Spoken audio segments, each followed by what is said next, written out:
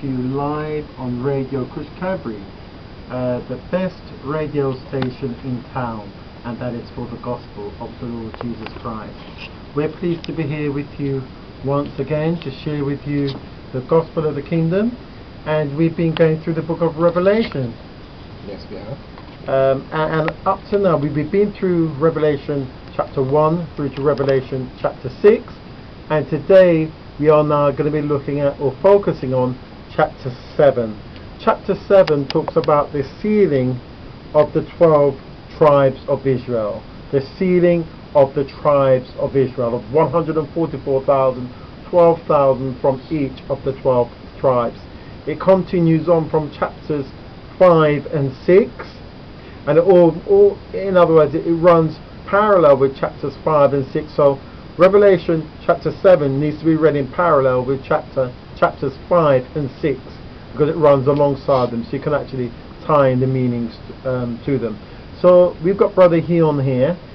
James is also recording the show, so later on tonight I will actually load it up to our church website. And I would say the other videos that I've put on, they've had so many visitors, including myself. Yes, so many visitors.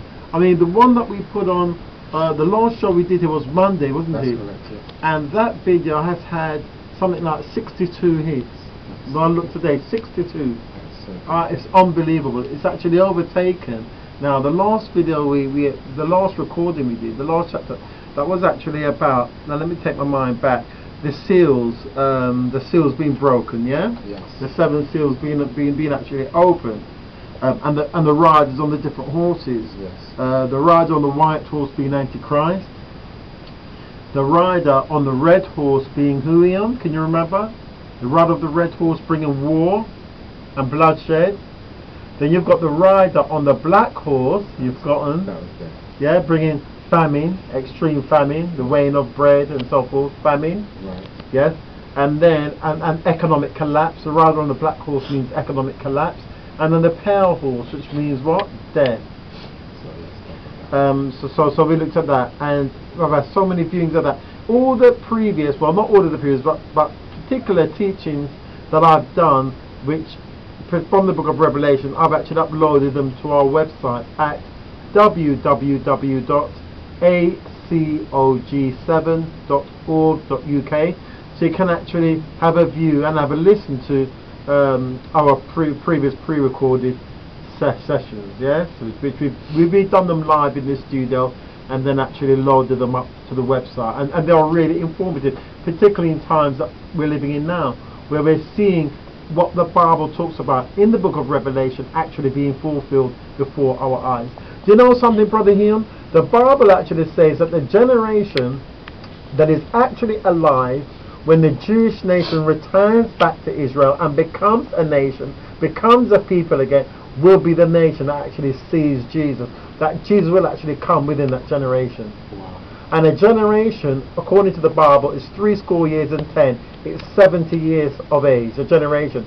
It also says this again in the book of Psalms. A generation is 70 years. Many Bible theologians and scholars say it's 40, but no. A biblical generation is 70 years. That's why Paul said that, you know, a man's life expectancy is 70 years and 10, and if it be more than that, it will be by reason of pain. So it's 70 years that God has given human beings to live. So also, pretty for me and you, we're halfway past that.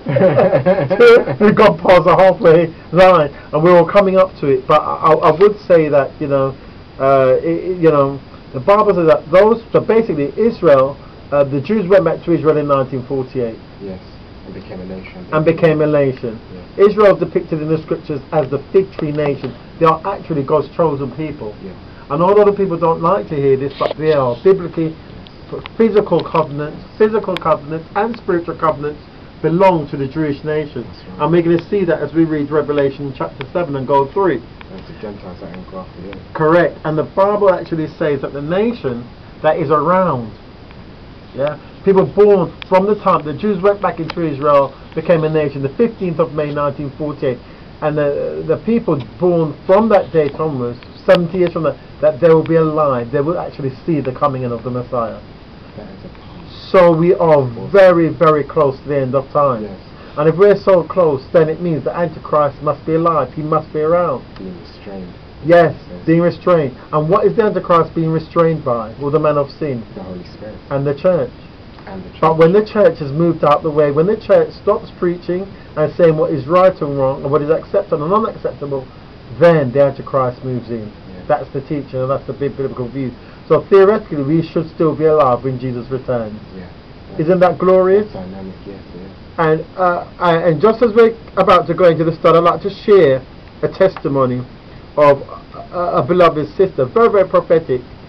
You know, and this almost confirms the word of God, what the Bible actually teaches. She hasn't had the opportunity to do much work because various things happen in people's lives, so you can't work. And she was really worried about her pension, what she's going to do when it comes to pension time, and she's my age. Yeah. I said, goodness me, when it comes to pension time, I won't be able to draw anything because I haven't paid anything in. I've been taking out and not putting in. But this person was very, very committed to the Lord in the past, and the Lord appeared to her one night and said, what are you worrying about? You don't have to worry about pension. And then the Lord showed her His coming, that He'd be coming within her lifetime, and I believe it. Yeah. He'll be coming before she has time to die. Yeah. And I believe, if we look around the world today and all what's happening, the world cannot continue on the way it is. I agree. There's distress of nations, perplexity, even in Nations. our modern society where we're living in today, and the so-called developed societies are collapsing. Front of the newspaper today, very well-known tabloid, big writing, big heading in a letter, basically saying that 1 week to save the Eurozone. 1 week to save the Eurozone. Front page headline, newspaper, popular newspaper. Not one of the average general days, but a proper tabloid press. Had on the headline there, 1 week to save the euro. It's also in the Guardian as well, the Guardian newspaper. So it's very, very serious, very, very serious. And they say, if, for example, the Eurozone goes down, then the rest of the world is going to collapse and go down with it. This is what the Bible talks about in Revelation chapter 6, when the black horse rides, economic catastrophe, economic collapse worldwide. Worldwide. And that's the third seal. And that's the third seal. Yes, That's the third seal. That's literally the third seal. But it's terrible. But praise the name of the Lord. It's shocking. And incidentally, Antichrist will arise in a time of economic and financial chaos. He will actually sort out or almost sort out the economic. Because when Antichrist rises, during the time he rises, the world will be in a state of economic flux, not knowing what to do. The economic stock markets and so forth all going out of control, and then he will stand up and come up with a solution, and the solution will work. He'll save the stock markets. He'll save all of this and prevent the crash, and then people will accept him as a pseudo ruler within certain nations, within the European and as well as the world empires. They'll accept him. I say solve the world's problem, and they'll accept that, and he'll become ruler. But then he's going to bring the world to utter destruction and to an end. And God is going to allow him a certain amount of time. The Antichrist, 3.5 years. He'll have 7 years of reign in total, yes, but the final 3.5 years of his reign will be terror all over the world. Because he makes a pact, isn't he, according to Scripture, with Israel. He does. And then he breaks that pact. He breaks the pact. Yeah, and he goes after Israel and the church. That's right. Because he knows that if he can remove Israel from his land and destroy the church, he'll possibly, but potentially, be able to delay or prevent the Lord's return. Yeah. So that's what he moves out to do. It particularly goes against God's people and the Jewish people. Yes. Anyway, let's move on with the studies as we do. Now, we're looking at Revelation chapter 7 this evening. Now, Hion, if you could read, go through and read verse 1, please. Revelation chapter 7, verse 1. And after these things I saw 4 angels standing on the 4 corners of the earth. What a sight! Holding the 4 winds of the earth, that the wind should not blow on the earth, nor on the sea, nor on any tree. So we've got an angel here standing at an angel for each post of the earth, north, south, east and west, the 4 corners of the earth. And they're holding the 4 winds. The 4 winds represent strife, represent trouble, represents turmoil, represent catastrophe, we're literally talking about what we talk about in Revelation chapter 6, the 4 horsemen riding. He's standing there and he's holding back these judgments. These angels are standing and they're preventing the judgment seals from coming down and afflicting certain individuals until something has been done. So they are actually holding back the 4 winds of the earth, or the judgments of God, from being poured out. That the wind should not blow on the earth, the judgment wind of God should not blow on the earth, nor on the sea, nor on any tree. Read on. Verse 2, and I saw another angel ascending from the east, having the seal of the living God, and he cried with a loud voice to the 4 angels, to whom it was given to hurt the earth and the sea. So another angel comes down from heaven. Now the word angel actually means messenger. He comes down from heaven. Sorry, I saw another angel ascending from the east, or coming from the east, having the seal of the living God. So he has the seal of the living God.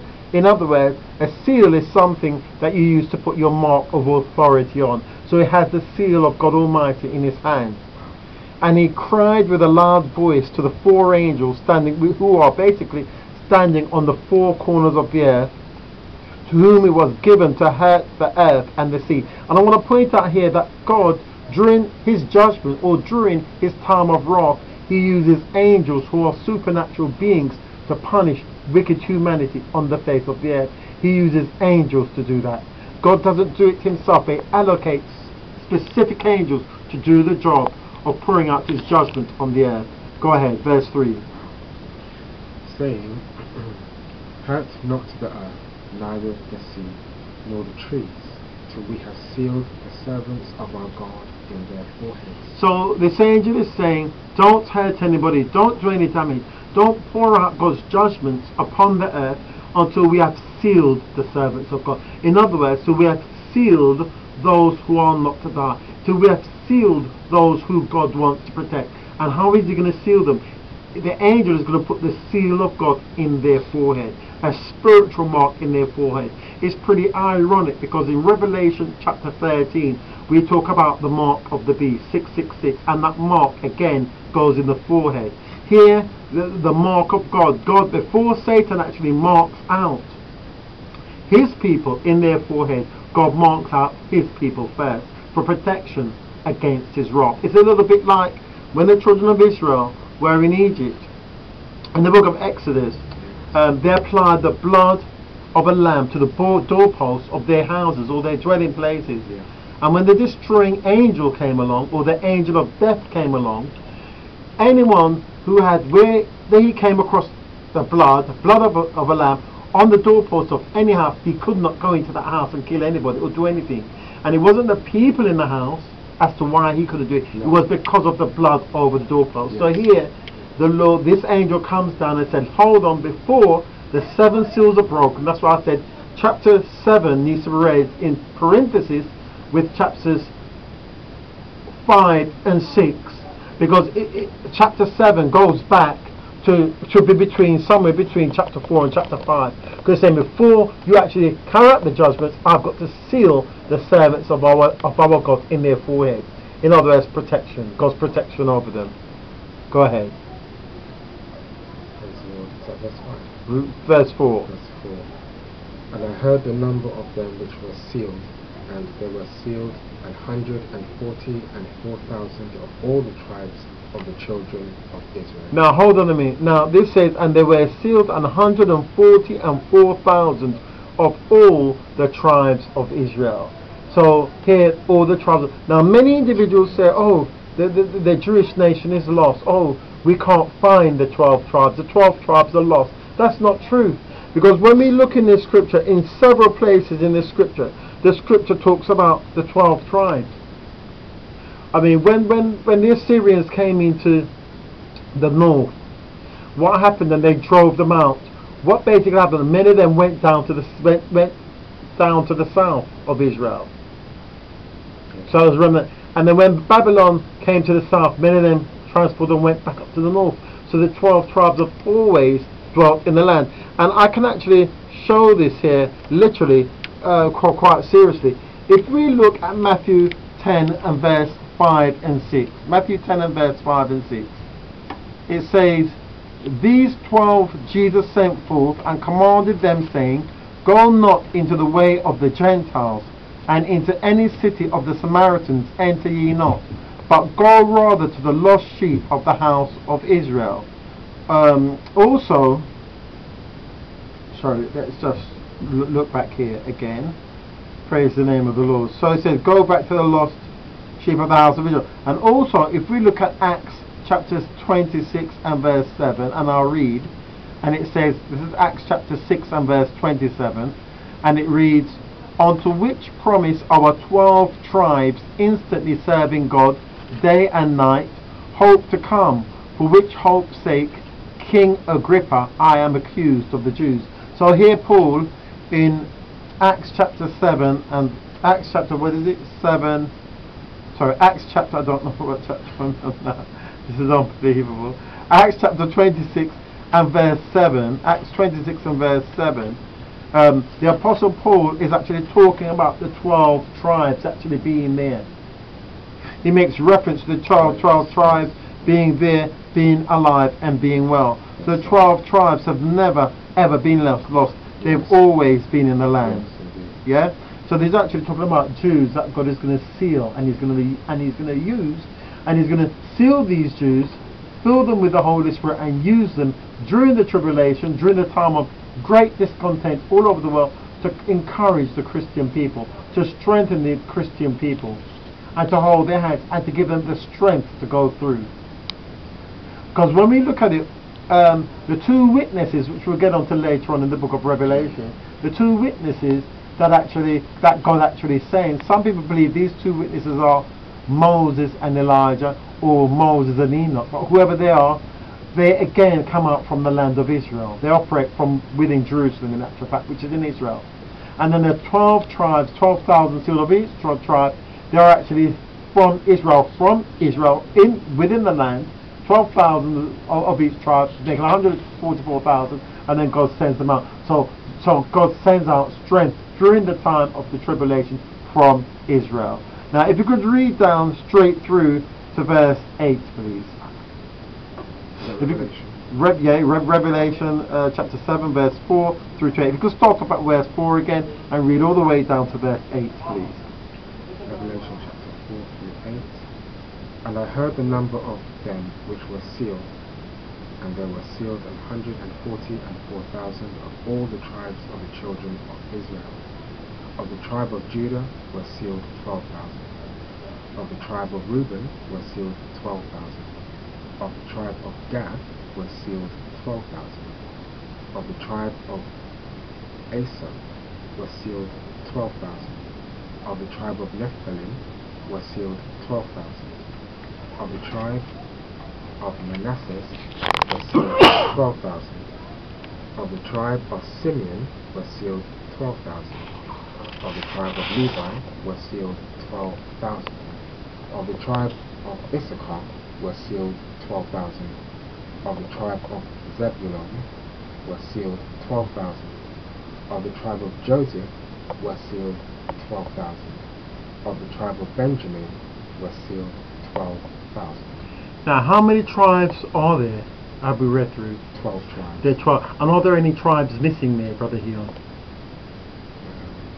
No. It's a very difficult word. The tribe of Dan. We have not mentioned the tribe of Dan. And also the tribe of Ephraim. In actuality, there are actually 14 tribes of Israel. There are actually 14 in total. Because if you were to include the tribe of Dan and the tribe of Ephraim, you would have 14. But here they've included Joseph, because all the way through the scripture, because Joseph was actually put aside from his brethren, he goes missing from the tribes in the books of the Bible. But in Revelation he's brought back in, because God never intended Joseph to be omitted and separated from the tribes. But nevertheless, two of the tribes are omitted, and that's the tribe of Dan and the tribe of Ephraim. Possibly the potential reason why the tribe of Dan is missing here is possibly because of what happened in Judges chapter 18, where the tribe of Dan, they were actually the first tribe to go into serious apostasy, and then after that Ephraim followed. So they literally fell away.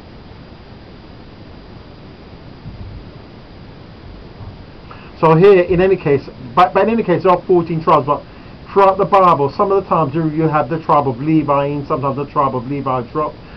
You won't have Josephine added, then you won't have Ephraim, but literally there's 14 tribes, but the scriptures always pulls them around and illustrates 12. Yeah, 12 means the number of completeness. Right. Anyway, so as I said, we've read that the tribes are there.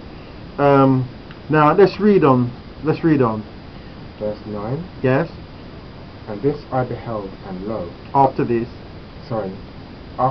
I beheld, and lo, a great multitude which no man could number, of all nations, and kindreds, and people, and tongues, stood before the throne, and before the Lamb, clothed in white robes, and palms in their hands, and cried with a loud voice, saying, Salvation to our God, which sitteth upon the throne, and unto the Lamb. So as to now, we've now had the sealing of the 12 tribes, and they go out and they preach the gospel, and God protects them through the time of the Great Tribulation.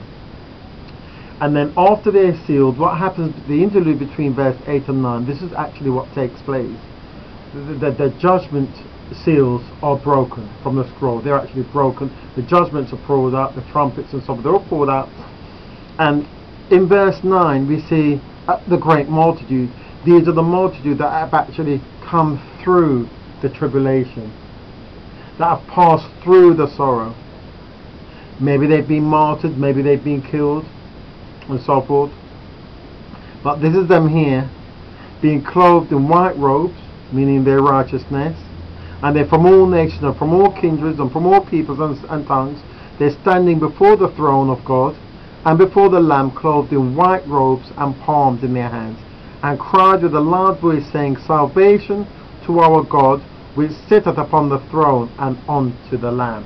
These are worshipping God because they've managed to come through the tribulation period and survive and keep their salvation intact, keep their soul intact, and they're thanking God for giving them victory and for carrying them through. There could be tribulation martyred saints, have martyred throughout the tribulation, but here they are standing before the throne of God. How do these come? Because during the time of the Great Tribulation, you'll have the 144 evangelists sent out from Israel that will go throughout all the world, the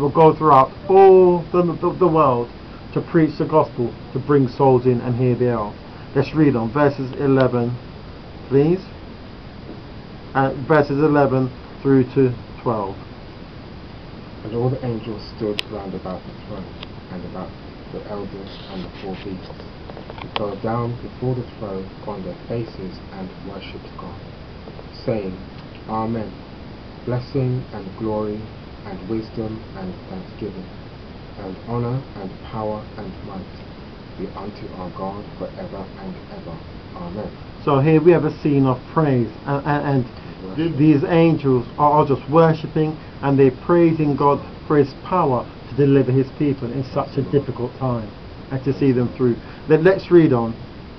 And one of the elders, verse 13, yes. And one of the elders answered, saying unto me, What are these which are arrayed in white robes, and whence came they?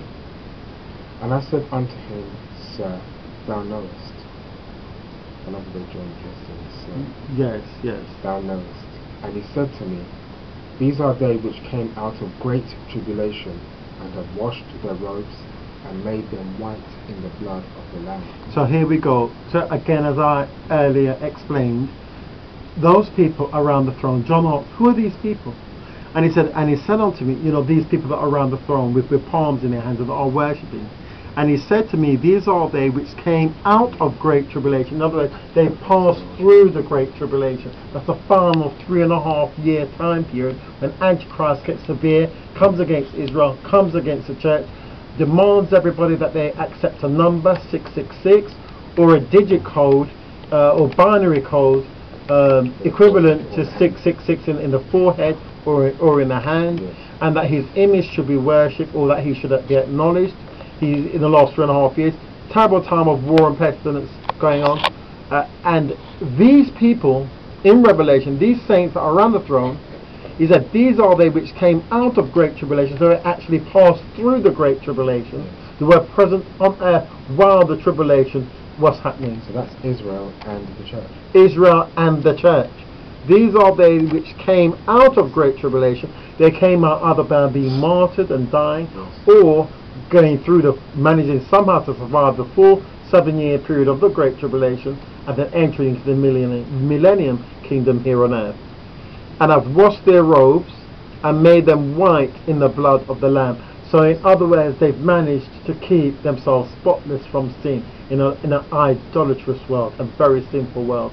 At the moment we live in a very, very fallen and very, very sinful world, and a very, very dangerous place worldwide. But the scripture says that there will be a remnant of people who will manage through the grace and through the power of the Holy Ghost to keep themselves pure and not to be corrupted or polluted by what they see going on in the world. Read it, if you could read on. Verse 15. Therefore are they before the throne of God, and serve him day and night in his temple. And he that sitteth on the throne shall dwell among them. Hold it there. Therefore are they before the throne of God. Now, being before the throne of God, it's only for those in exalted position, for those who are rulers. Like you've got the 4 beasts around the throne, you've got the elders around the throne, or in other words, the council of God. But now, this massive congregation of people are around the throne of God in heaven in an exalted position, because they've managed to survive and be faithful to God throughout the tribulation period. And I can tell you this, God is faithful, and if God says he will do something, he will do it.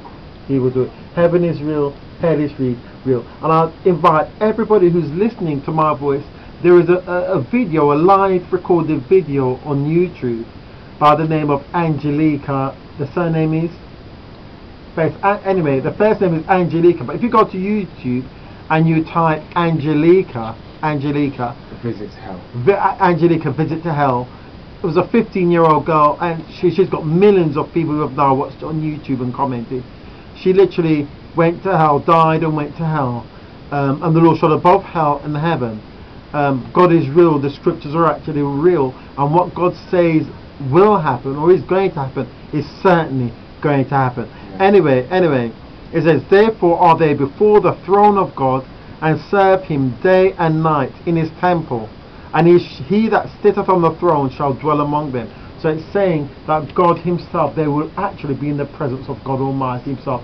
The scripture said those Christians who are alive and make it through the tribulation and the great tribulation will actually be in the presence of God Almighty forever and ever and ever and ever. They will never leave his presence, and he will never leave them again.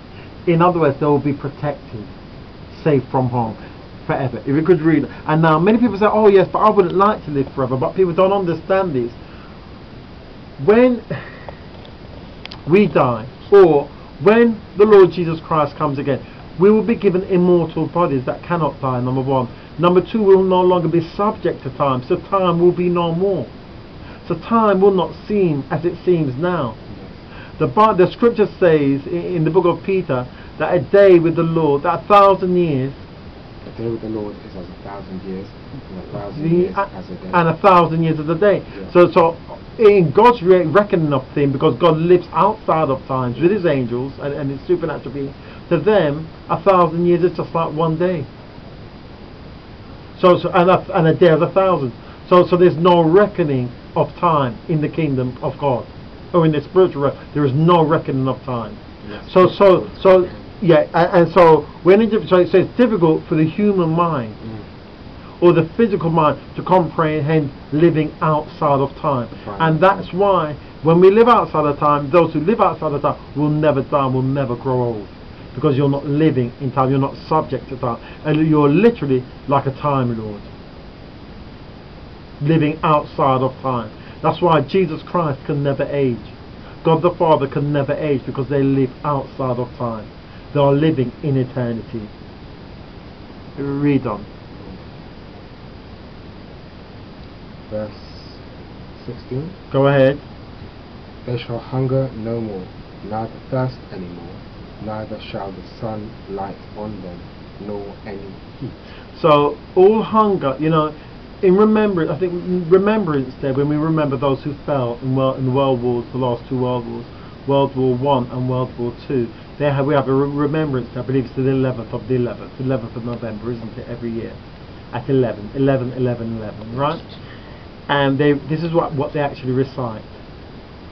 They say they shall, the chant that they make. They say they shall hunger no more, neither thirst any more, neither shall the sun light on them, nor any heat. They recite that, and they recite it as an emphasis of the difficulty and the difficult time that the soldiers went through during World War One, during World War Two. It was a struggle. Yeah. Here, during the tribulation, the Great Tribulation, the Great Tribulation, that 7-year period, as I said, the first 3.5-year period, the Antichrist comes out as a false Messiah for a period of time. Yes. But the second 3.5-year period, he reveals his true colours. The Jews, Israel says, realize that they've made an agreement with death, and with hell they're in agreement, but it's too late. But these people that actually get through the tribulation and are faithful to God, it says they will hunger no more. So during the Great Tribulation there's going to be a hunger. Many people will be starving to death as the black horse rides. Yeah. They will actually literally be starving to death, no food. Because if for example, Revelation 13, if those who do not accept the mark of the beast, or worship his image or his name or so forth, they will not be able to buy. Also, that means they will not be able to eat or drink. So there will be hunger. Those people will be hungry. Yes. It said they shall hunger no more, neither thirst anymore, those to eat and drink. Yes. Neither shall the sun light on them, nor any heat. That many of them will lose their homes. That's for living outside in the heat, no shade. Yeah. And verse 17 says, for the Lamb which is in the midst of the throne shall feed them, and shall lead them unto living fountains of water, and God shall wipe away all tears from their eyes. So it's saying from that point on inwards, God will be their sustenance, and God will keep them, and God will shield them, and God will bring them through. I've actually had a prayer request this evening to pray for Nina, and I'd just like to pray for Nina again. We received a testimony. We prayed for Nina, was it 2 weeks ago on the radio station? Yes, live on the radio station. And